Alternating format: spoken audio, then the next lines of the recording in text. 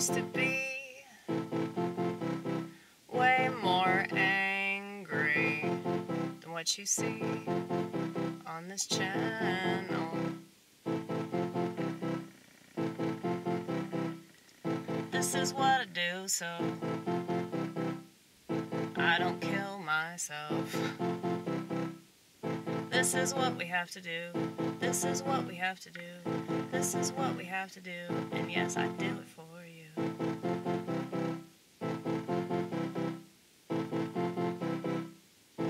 But I do it for me too.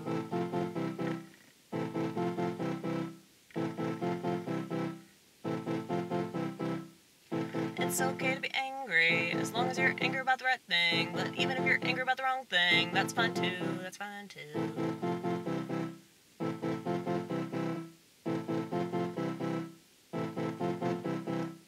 But I gotta say, when I made the choice to forgive my father for all the things that he didn't know that he do.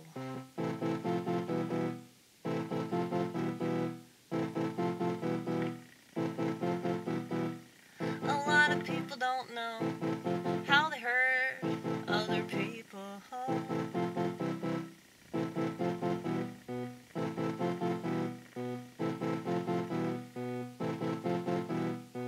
And if you try to correct them, if you try to explain it, they get defensive and keep on going.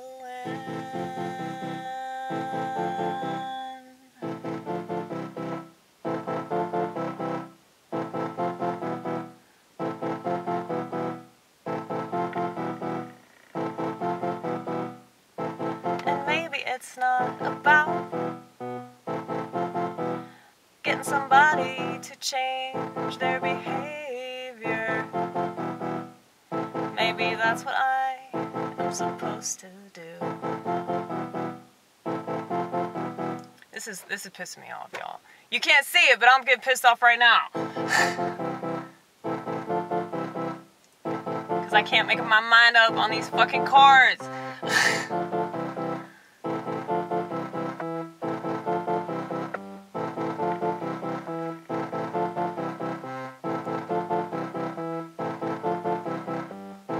But seriously though, when my attitude changed, I saw his change too.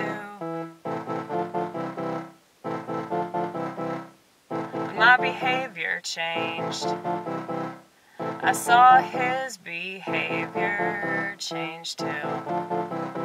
But it has to start with you. Speaking for me.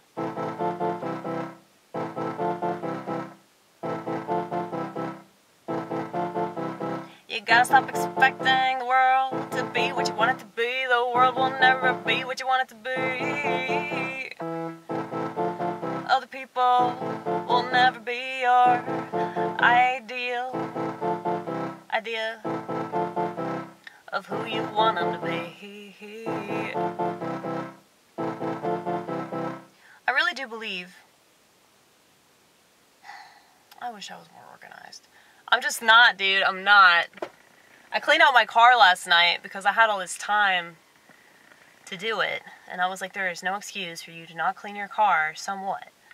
But yeah, it's like everything's such a mess. So if you see the state of my car, you see the state of my house, you see the state of my bathroom, you see the state of my workstation. I mean, it's a running joke at my job, like that I just take my house everywhere I go. And, yeah, so it's like almost impossible for me to, you know, compartmentalize my brain. But if I could, I would probably be famous. I think I get in my own way. But, because there's just so much of me. And I'm like 90 pounds. But yeah, it's like, I think that we kind of idealize ourselves, and if we idealize ourselves, then we're going to do that with other people. That's why people, you know, that have narcissist personality disorder are, like, so fucking erratic. Like, they're so dangerous. They're dangerous to themselves and they're dangerous to other people because they're lying to themselves all the time about who they are. you know? And if you're lying to yourself about who you are, then why wouldn't you lie to yourself about who everybody else is in relation to you? So the reason why you idealize and then devalue people is because those people either make you look good or make you look bad. Like I said, I'm gonna try to do a whiteboard about this stuff, because I feel like if people have that visual, if they can see it, they might understand it better. Because I know that I can explain these things really well, but I need to explain them better than I do. Because I don't think that people have the time to watch every single video that I do about this shit, you know? Because I go off on all these different tangents about many things, so it's like you can't really keep up with me, and that I think that kind of drives people away sometimes, because I'm too versatile of a person. I'm not boring. I'm sorry. I'm interesting. Okay. But yeah, it's just like if you're like thinking that you're doing things that you're actually not doing, or that you don't do things that you do all the time, then like, yeah, you're definitely going to lie about other people.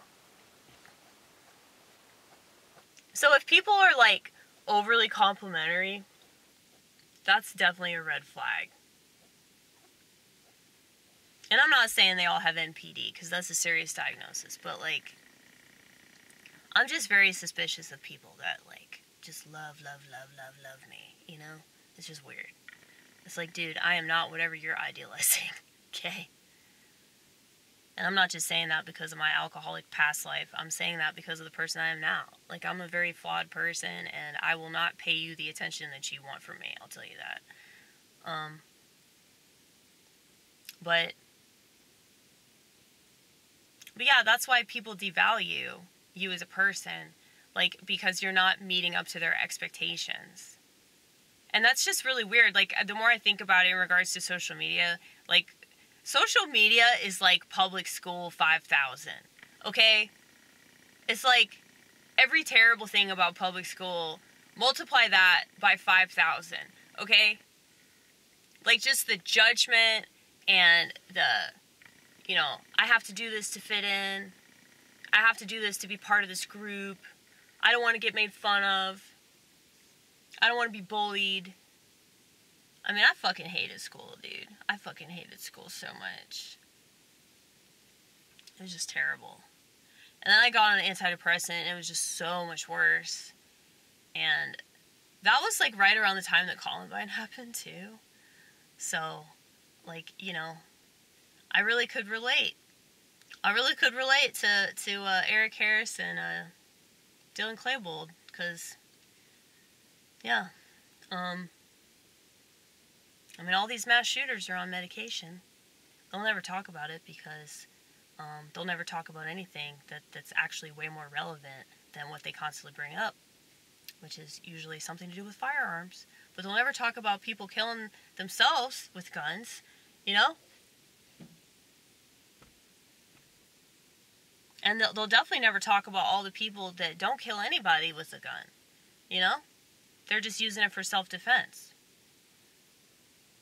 But anyway, see? Side rant.